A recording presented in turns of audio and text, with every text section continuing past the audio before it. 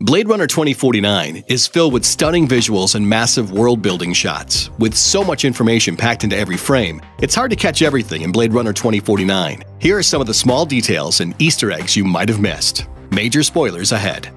Master Blaster. Between the more obvious holdovers from the first movie, like the spinners and Tyrell's Tower, eagle-eyed fans may have noticed one particular artifact that made the leap from the original film: Deckard's blaster pistol. And the new version isn't just close to its lethal ancestor, it's an exact replica of the actual prop used by Harrison Ford in Blade Runner. Surprisingly, it isn't locked in a Hollywood warehouse somewhere. It was purchased by a private collector, who was gracious enough to lend it to the filmmakers. According to Vice's Inside the Making of Blade Runner 2049, the prop team used it to build Deckard's blaster all over again. We took a really close look at it, and basically we recreated the blaster again, bolt by bolt. Nexus 7. There are a bunch of different replicant models in the Blade Runner universe. In the original film, Harrison Ford's Deckard was hunting Nexus 6 models. In 2049, Dave Bautista's character is a Nexus 8, and Ryan Gosling's K is a Nexus 9. Each new model marks a design evolution. Nexus 6s had a 4-year lifespan. Nexus 8s, like Bautista's Sapper Morton, can live much longer and can apparently visibly age.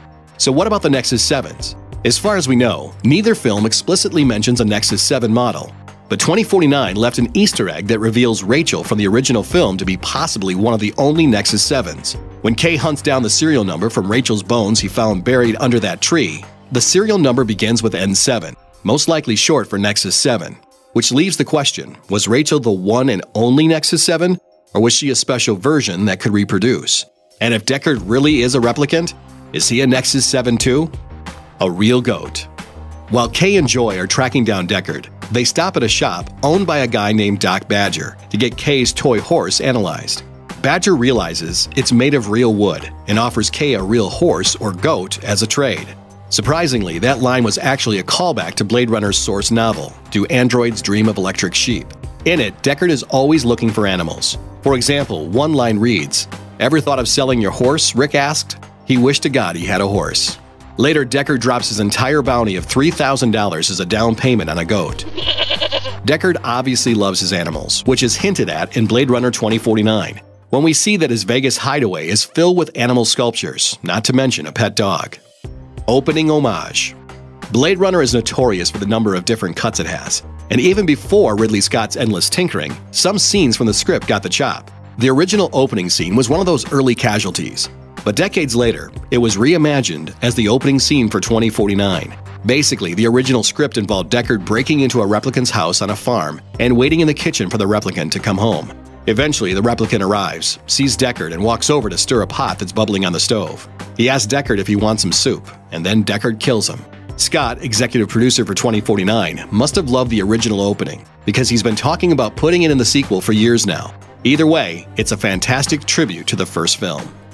Eyes on the Sky.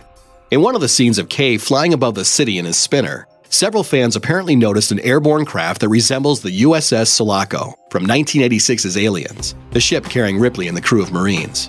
It's hard to tell for sure, just about every vehicle in future Los Angeles is big, gray, and blocky. And even if the design was inspired by the Sulaco, that probably doesn't mean anything as exciting as a confirmed crossover.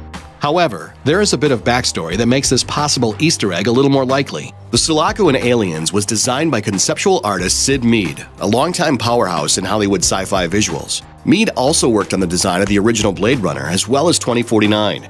Could that mysterious ship fans say they saw be an homage to one of the pioneers of modern sci-fi?